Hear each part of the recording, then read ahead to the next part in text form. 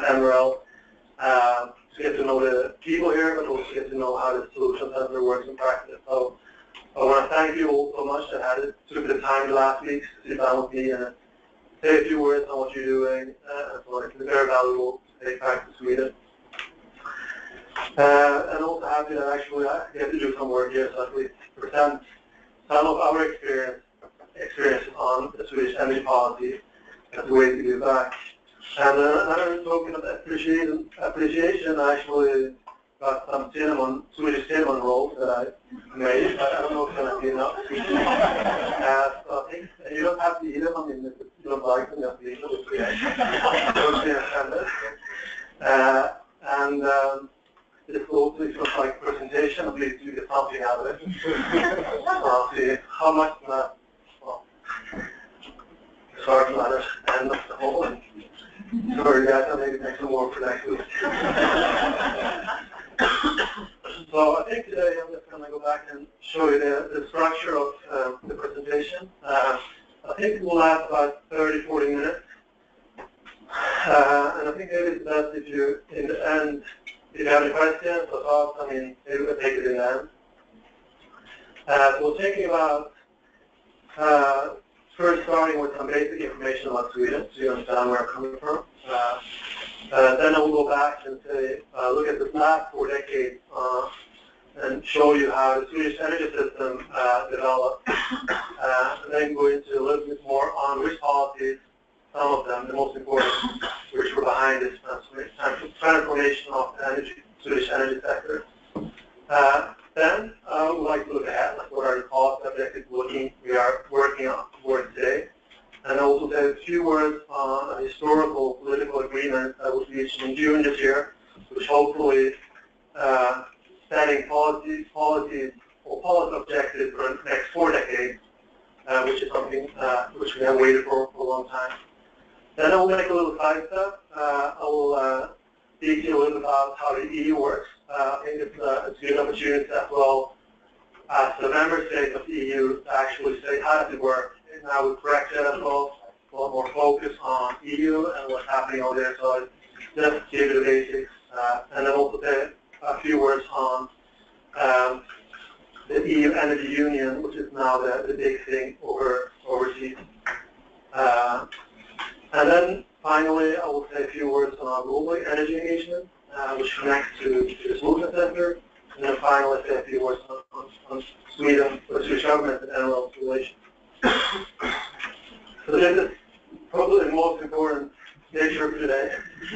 So when you travel, when you leave Sweden, it happened in Denver when I came here as well a few weeks ago. That when I told them I'm from Sweden, I said, "Oh, that's amazing! Must know so many languages." And I thought, well, maybe this person knows a lot about the Swedish education system, but I didn't put it together the first moment. I thought, well, I know. Sure, I mean, I understand English, and I understand Danish, and Norwegian. She looked a bit puzzled with me, like, she wasn't really impressed, but then, yeah, figured it out. So we do have mountains and good chocolate, but we're not Switzerland. But no Greece, if you're confusing us, there's no problem. It would be worse if you mix it up with Norway or Denmark. That's more countries next to us.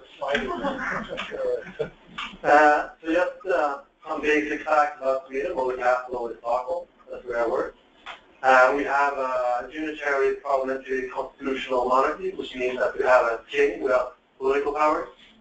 The size is about the same as California. The population is probably the same as Georgia. And we have a lot of moose as well, which I learned is not as plural as the same as English. I learned here. But on population as well, maybe I'll come back to that in the 2 slides. Of these almost 10 million people, 1.6 million people are born abroad. So we have, nowadays we are a country of immigration. So last year we had an immigration of 140,000 people. And we're now also one of the countries, I would think we're the country in Europe with the highest asylum acceptance per capita as well. But it's not going to talk about today, but if you have any questions about that, I would be happy to speak about it. Diversification. The economy is growing. We have a high GDP per capita. G&E, like the measuring income inequalities. That doesn't take much, 5.4, but it's apparently low. HI, Human Development Index, is also pretty high. Against unemployment average of other European countries, we have 26% of the population has higher education, and this was 11% back in 1990, so good increase. And it's also interesting to see that a lot more women in higher education than men. And 89% speaks English as a second language, is also pretty high international. And a few other, we like to dance around the maypole every now and then. We also have a few other things I'm proud of this, that we do have a parent can take about 480 days of parental leave together, with free admission and tuition to universities, the low-cost childcare, and what we'll speak more about today. I mean, we have almost fossil fuel-free electricity and heating sector. We do also have the highest share of McDonald's per capita in Europe. That's you. And then we have also history of a lot of industries. So here are a few of them. Probably the biggest one, the latest, of course, also now with Sky, the Spotify. Sky is part of the Swedish, is also a Danish and Estonian guys, but Spotify is Swedish. We'll soon get to the energy part, but just to mention a few words about U.S.-Sweden relations. So we actually had our first, the only colony, one of the only colonies we had, it was back in 1638, it was established New Sweden in Delaware. You can see some traces of it today. If you travel around in eastern Pennsylvania, Delaware, or southern New Jersey, you also know that, well, I was in Philadelphia a few years ago, and their flag of the city is blue and yellow. I think that might be most. As I mentioned before, today we are a country of immigration. We were definitely a country of emigration back in the 19th century. So a third of our population left, and a lot of it, of course, North America. And it's an interesting fact as well that Chicago was the second biggest Swedish city in 1910, bigger than Gothenburg. So, and then further on, U.S.-Swedish relations. So I had between 1961 and 1987, there were no Swedish prime minister invited to the White House due to different reasons. The political relations have been improved a lot since then. I think today we're very close political and economic allies.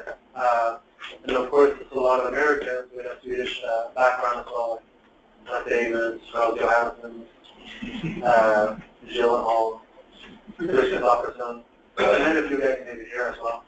And even I was to that pretty, I mean, my grandmother's mother, all her siblings left Sweden. She was the only one left, so she could have left them as well, and then I would have sat here. Yeah.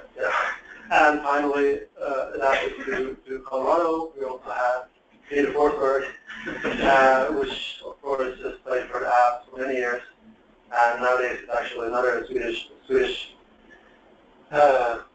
landesfogde captain of the Avs, so it's also still contributing to the U.S.-Sweden relations. Okay, now to what I'm here to talk about.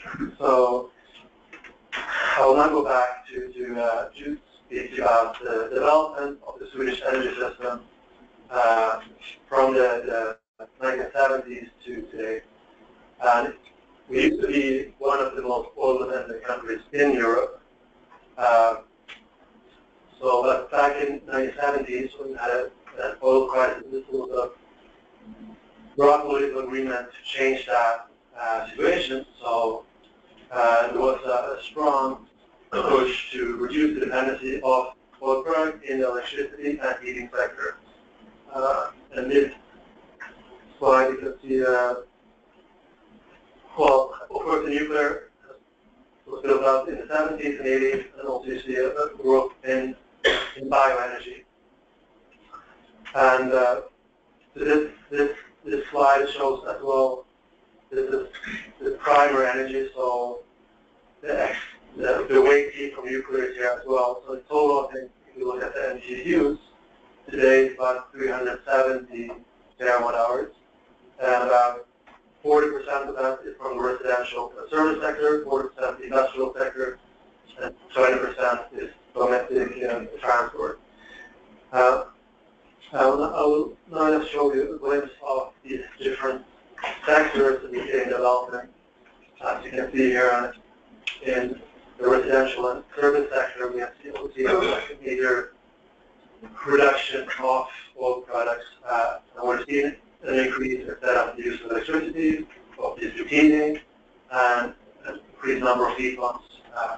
So the actual use of oil products has been reduced from 70% to 70% since the 1970s in the residential sector. Look at the industry sector, and we are definitely an industry dependent country, but also saying that an energy intensive country with a lot of pulp and paper, steel, production, mining, etc. So to secure supply to the industry sector has been very important for the economy.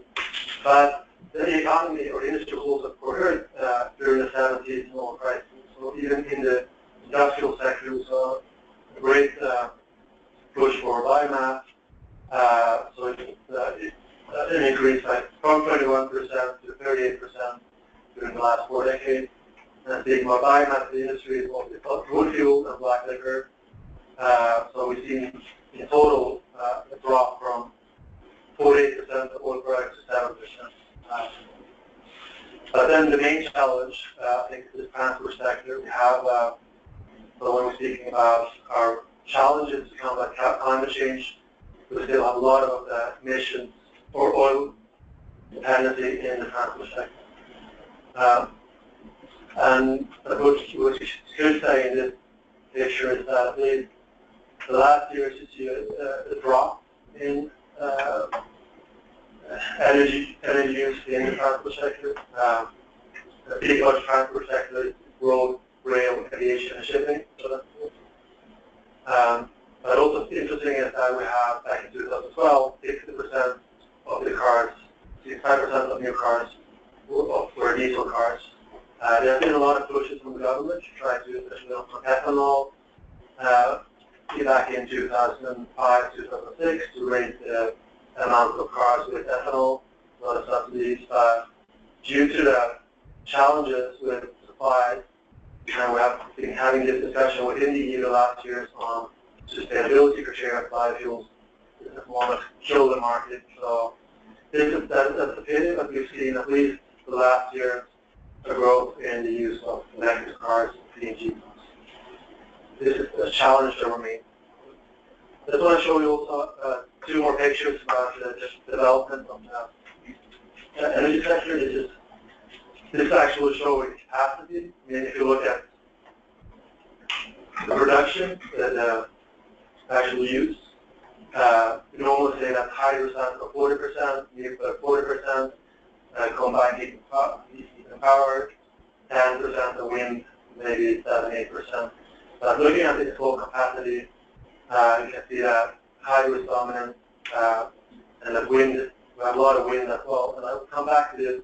Actually, it's one of our challenges at the moment. This picture doesn't show it, but we have 10 nuclear reactors in Sweden. 4 of them will close within the next 4 years.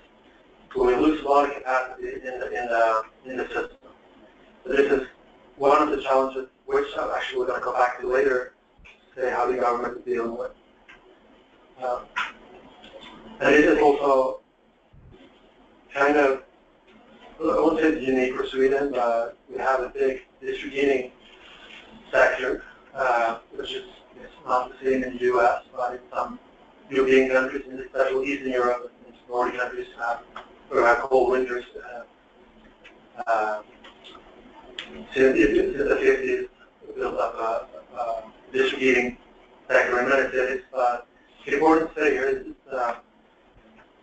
it's 60% biomass or 8% waste heat. So a lot of Swedish cities, you might say, find combined heat and power plants, which are fueled by municipal waste. So this has led to that we have a great demand, excessive demand for waste, which now we import waste from Norway to be able to get heating for our homes, which is a discussion on if they're actually sustainable, but it's the way that it's actually managed to transform waste into heating for dwelling.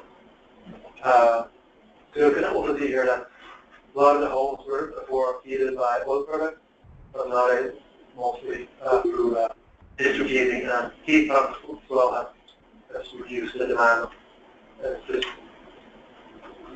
So this is just an overview of the development. So what are the important policies behind the transformation? I would name the most important ones. It's about 8. I'll first speak a little about the Nordic electricity market, which is kind of becoming especially in Europe, in the EU, we more focus on regional cooperation.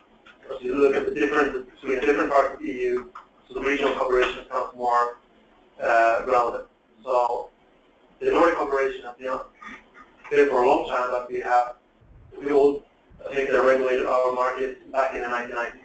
So Norway was first, and in Sweden we did it in 1996, which means that competition, well, separation, production, and distribution and sales. But also competition, so we have competition today on production and sales, but then still transmission and distribution grids are monopolies. But this, we also developed a common, so the sales are happening at this joint common power exchange, which is called Renewable.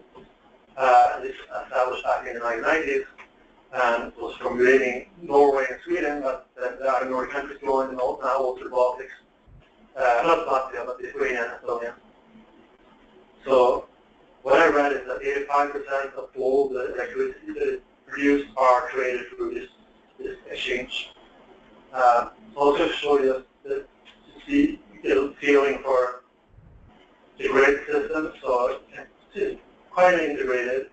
And during the last years also built a lot of new interconnection. This was actually finished this winter between Sweden and Lithuania.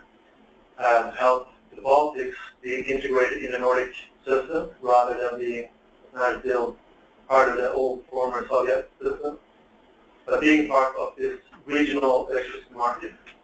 So interconnections is very important. So when we had a discussion, me and my colleagues, about security of supply, if you speak about self-sufficiency, it's not longer speaking about self-sufficiency within the borders of Sweden.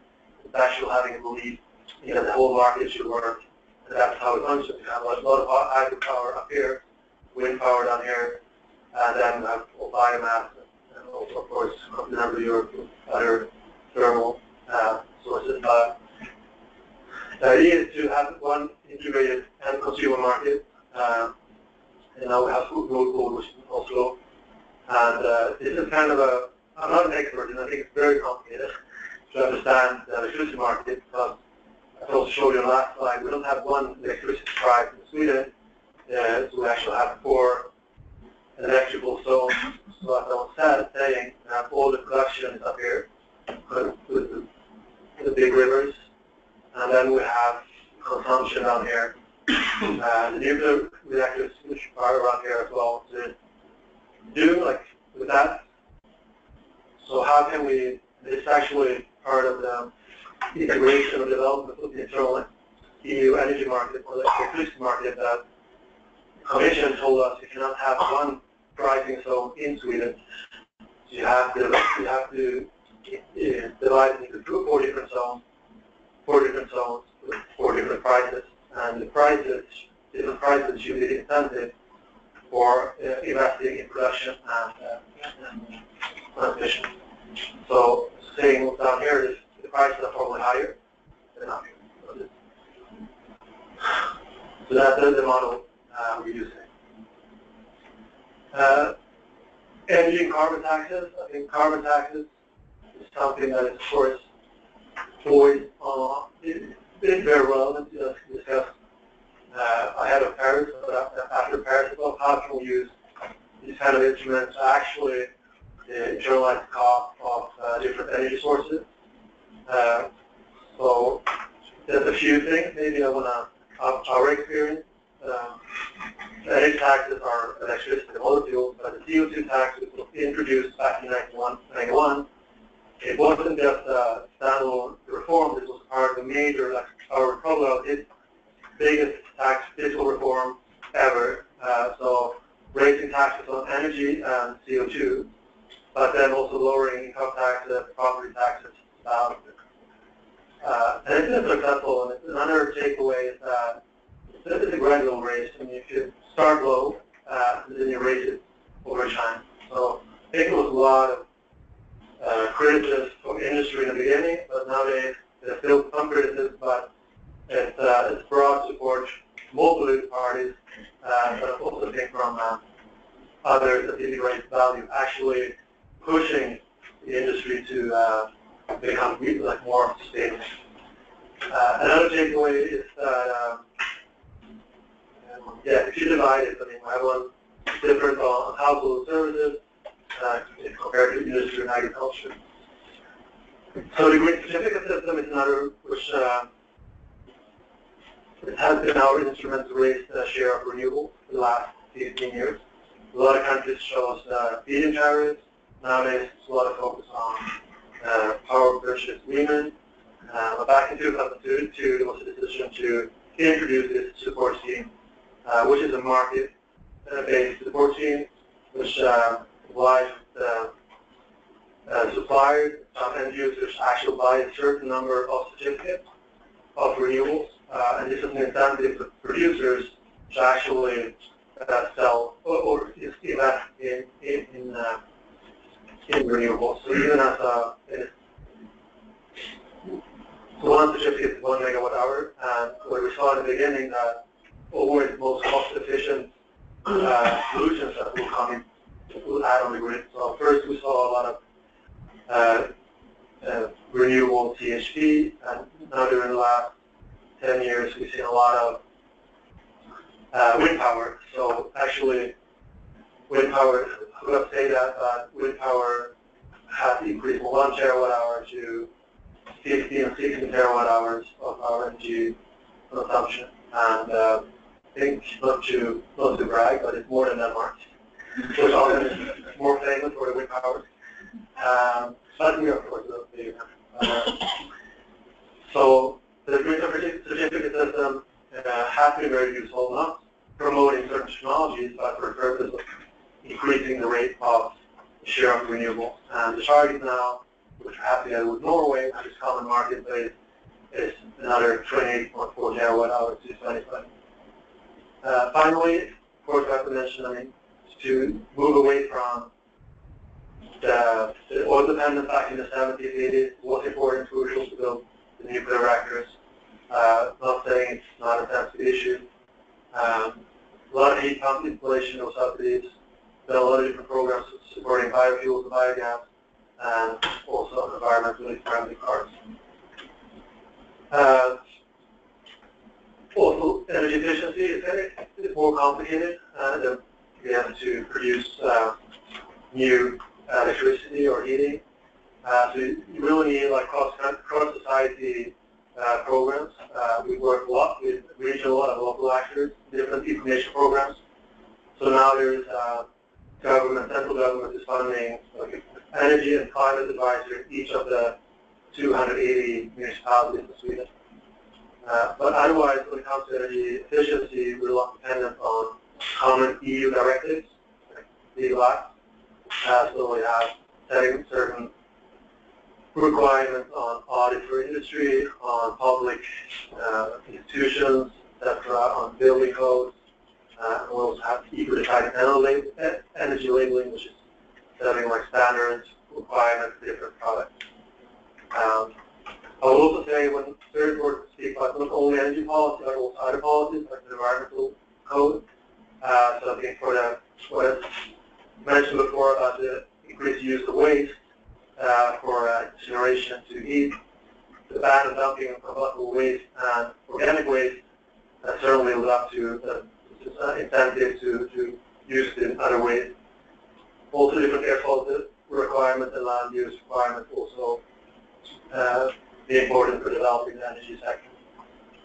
So research and innovation, I think that is also a key, let's say like a part of the component in the transformation of the energy sector.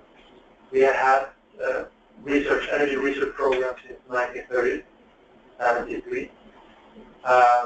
This is the last program, so also compared to Denmark has more technology focus. They think like wind power, we're going to be world leaders in wind power, we're going to be world leaders in CHP, but the funding of different programs in Sweden is always on the system level. So historically we have quite a few little technology focused support programs, rather than looking at the system around certain challenges.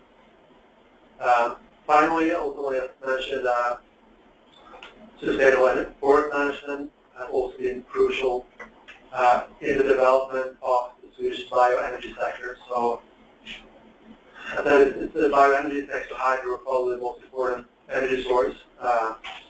And it wouldn't have been possible to expand the bioenergy sector. It wouldn't have the sustainable forest management. So today, actually, I think even if we have increased the use of bioenergy, biomass radically, we still have more trees in total today than we had 50 years ago.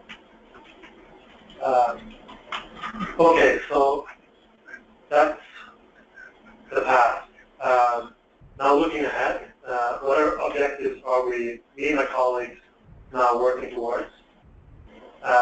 So back in, actually this is not on this slide, but just to recap. So back in 2007, the Prime Minister Presidents of the EU member states met and decided upon the EU 2020 objectives, which say like by 2020, EU should reduce emissions by 20%. We should have 20% renewable in our energy mix, and energy consumption will be 20% more efficient compared to 2008. So this was then later transposed to every member state were obliged to come up with national targets. And in that process, Sweden said, okay, by 2020 we should reduce our emissions by 40%. We should have a renewable target being 50% of our energy mix, which includes the transport sector, should be renewable. Back then, I think we had 39% renewable. And then the common target was 10% renewable in the transport sector. And then you have the same target as the EU when it comes to energy efficiency. So when it comes to renewable, we already passed it, both in the total energy consumption, but also for transport sector. I think also what I read is we're going to manage to reduce our emissions by 40% to 2020. When it comes to energy efficiency, well, we're going to manage probably, but it's only because of the commissioning of the nuclear reactors. But this is a big challenge for us as well. How can we actually be successful on increasing the efficiency in the society? So even if we're going to probably meet the target by one of the reactors closing before 2020, because that is primary energy, so it's including waste heat. But then looking ahead also, we have 2014, again, the European Council, which consists of the Prime Ministers of the EU member states, agreed on new climate energy targets for 2030, saying 40% reduction in greenhouse gas emissions, should at least have 27% of renewables EU-wide, and 20% improved energy efficiency. And this is not going to be transposed into domestic or national objectives, it's common objectives, and I'll in a bit show you the action plan to work on those objectives. I think that the target objectives can change also what's happening on the EU, the global climate negotiations. Other countries are willing to take up more ambitious targets in their NDCs. Yeah, this is the European NDC objectives. So, coming back to the Swedish government, so when they took office, this government, the incumbent government, in fact, in 2014, one of the priorities was to find long-term policy, energy policy agreements in the Parliament, which we haven't had for many decades. So the main task of our minister, Widell, was to find that kind of agreement.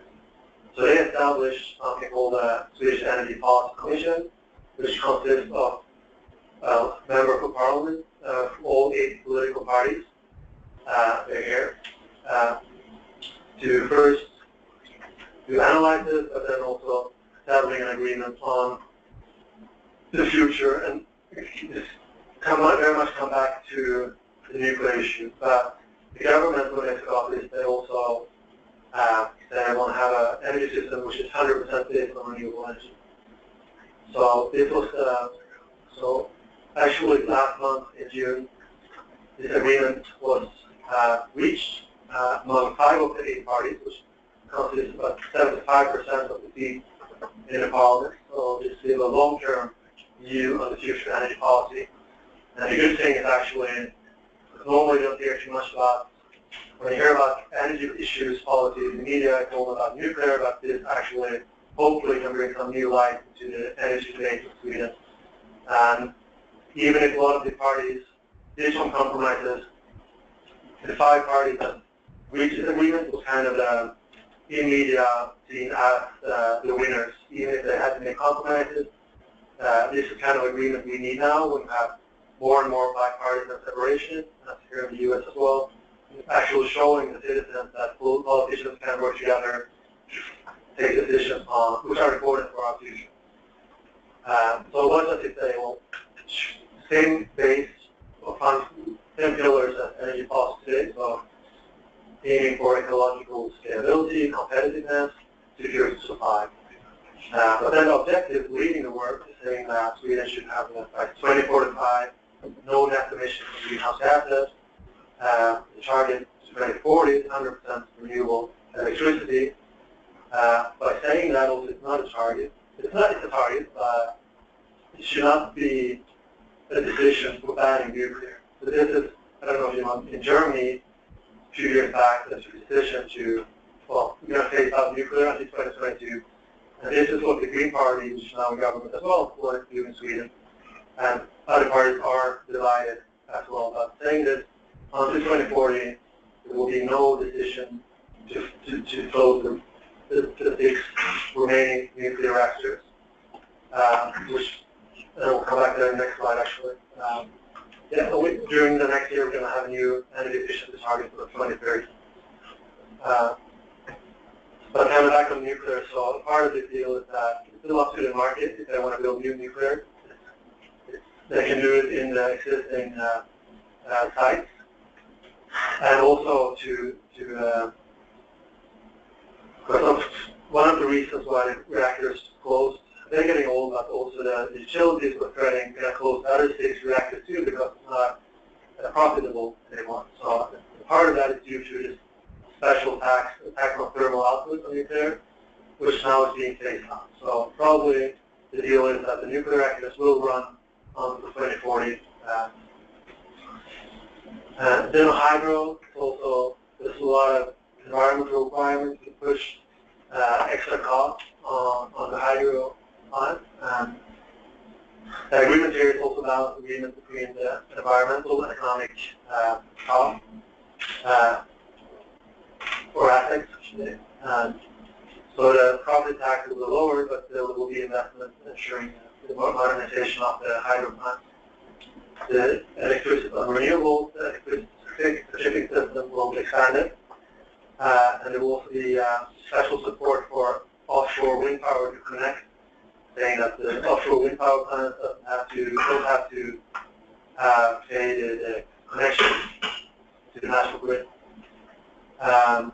So this is, I'm not going to go into all of this, but there's a lot of issues. You can also find the agreement 7 pages long on different issues, but really looking at the challenges we're having now and trying to find a compromise which highlights where we have to focus the next coming years. And there will also be a parliament between the 5 different parties that support this. They will also have a working group following this work for next year. So, very short on the EU decision-making progress. I don't know how familiar you are with it, but very basic. So, the European Parliament was elected by the citizens. So every 5 years, we have an EU election, so we have votes on the different parties. There's about 700-800 deputy delegates in the Parliament. So Germany has 100, Malta has 5. But still, Malta per capita is much higher than Germany, of course.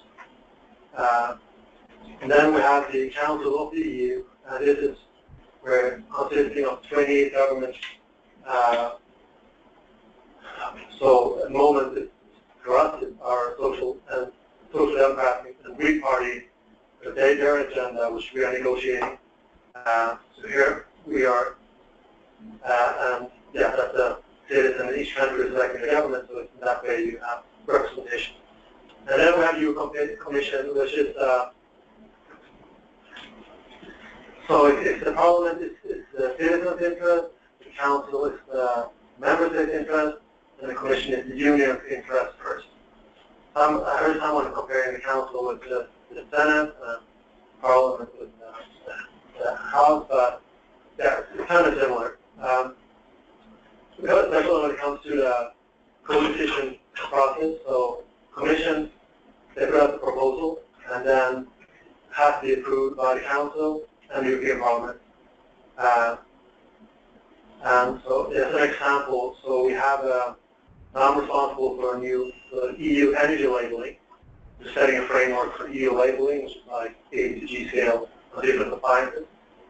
So we had it for 20 years, but now the Commission came with a new proposal and sent it to the Council, the Member States, and to the Parliament.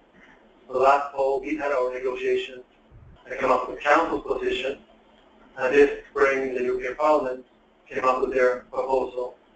And now we're entering, so that's the first reading. Now we're entering a phase where we're going to negotiate, trying to find an agreement. So this is what I spend my time on as well. And then we agree on it, it can be adopted, and then into member states. Depending if it's the directive, member states have to implement it. If it's a regulation, it's direct, active on member states. The European Council is that consists of the leaders of each member state. And they have more like a guiding role, as I mentioned, the 2020 target, or now even the targets for 2030, and then they give it back to the Council to negotiate it. And then, well, the European Court of Justice, so when it comes to implementation of EU legislation, it's not always, quite often, or even compliance with EU legislation in general, member states maybe don't agree with the European Commission on how to implement a legislative act, and then it goes to the European Court for an agreement. Shortly, time flies. These are the, maybe I should think about saying a few words actually on what comparing. It's really interesting as well to compare what's the climate environment in EU today compared to like 7-8 years back. So back in 2007, 2008, it was much easier to work on climate and energy. It's really surprising in seeing what's happening around the world. But today, during the last year, changes in both geopolitically with the situation in Russia and Ukraine. We have seen also the energy costs. I mean, it's very important for many member countries that have a high part of the disposable income goes to energy. We also have, of course, the shale revolution in North America, which also a lot of member states of the EU see that there a lot of changes in the global energy markets, which open up new opportunities, which are cheaper than investing in renewables.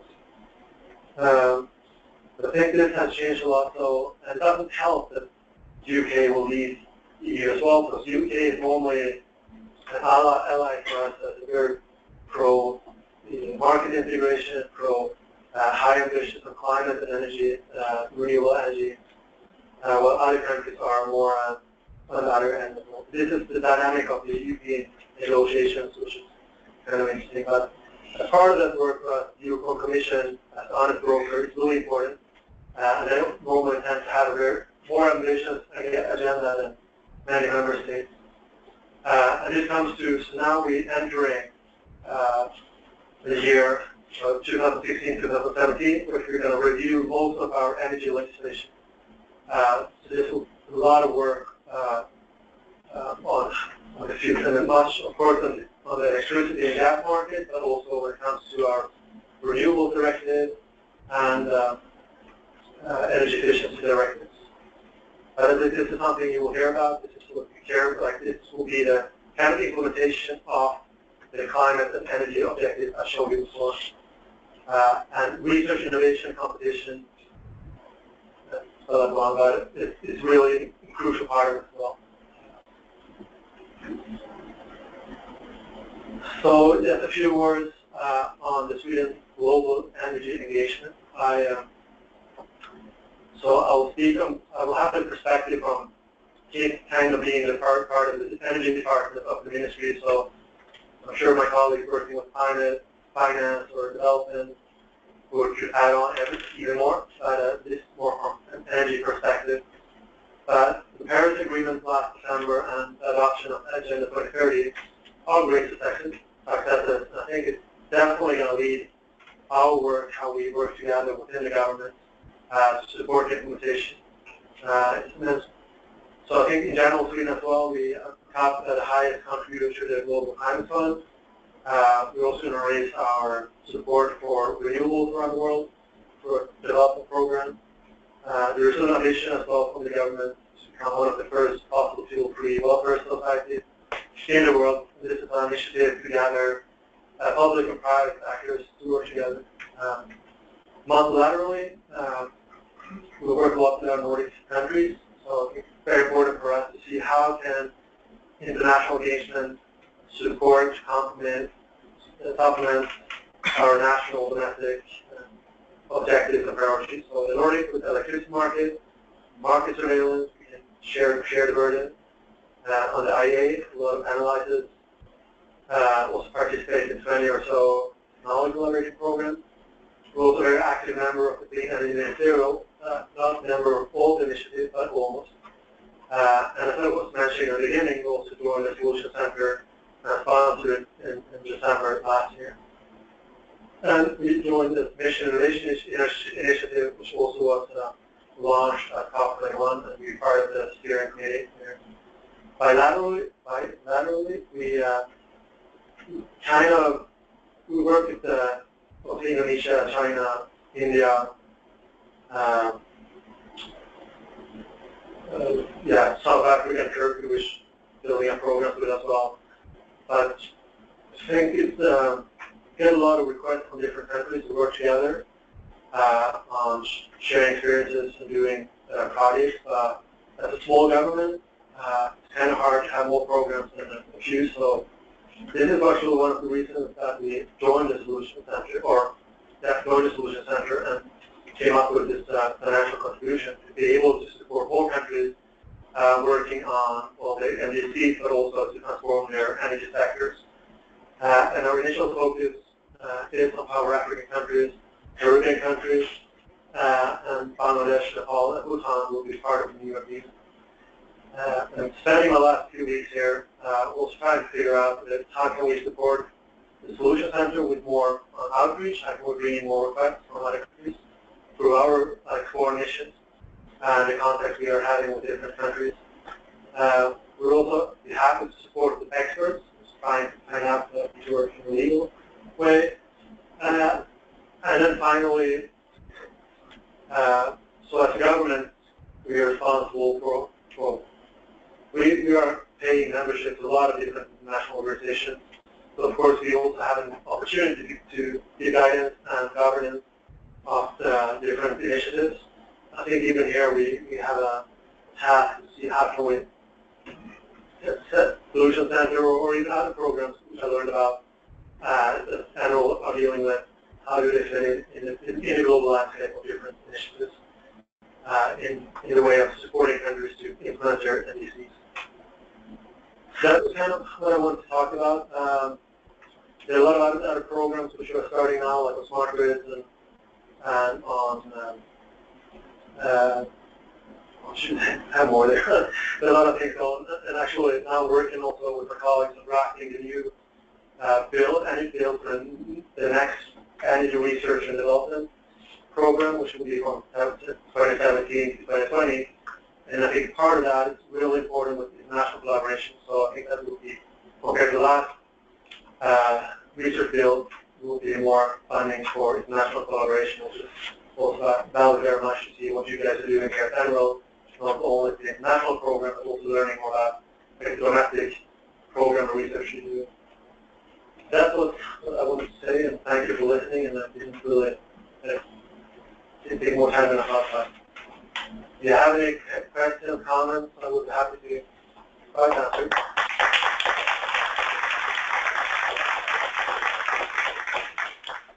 Sure. So thank you very much for the overview. I actually am one of the co-leaders of one of those collaboration agreements, the IEA Bioenergy Task 39, and we focus on liquid biofuels. Sweden is historically a real champion in the development of particularly ethanol, but also gas. A lot of diesel on gas, a lot of diesel vehicles on gas, a lot of diesel buses in Stockholm on ethanol with this ED95 ignition booster. But recently, there was very little in transport. I looked at the framework. There's transport, fuel, it's just not even mentioned. It seems to be going backwards on liquid fuels. What's happened to liquid fuel development? I think it's a really good question. I think it still is a high priority. I think that's what we're saying, how to tackle the challenges with reducing dependence on oil products within the transport sector. So we had our experience with ethanol, and as part of it was and biogas as well, and really developed well. I think the experience and the solutions have been there, and the market recognized, unfortunately, due to low prices, were really hard to sustain that. It's still a priority, looking at maybe like HVO, pharma, it's not my expertise area, but looking at other, not only electric cars, but actually looking at biofuels as well as an important component of transport fuels. So there will be a lot of research on that as well. So we had also, when we are trying to get EU funding for different projects,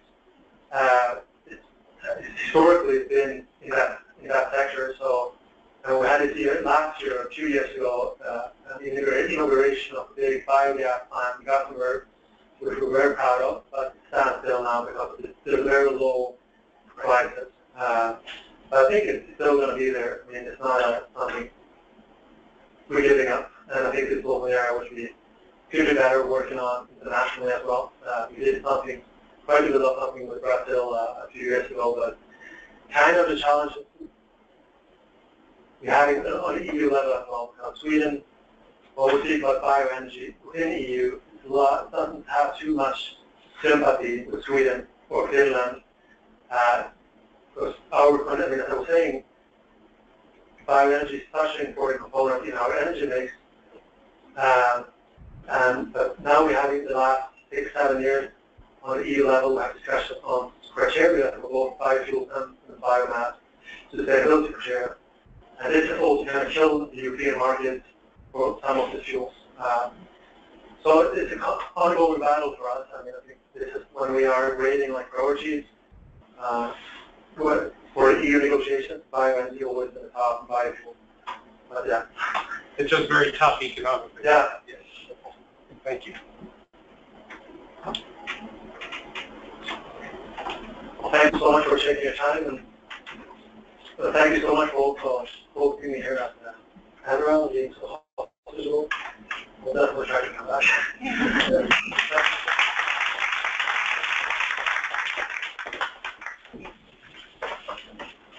Those were great swimming roles, by the way. Thank you. Negligence on.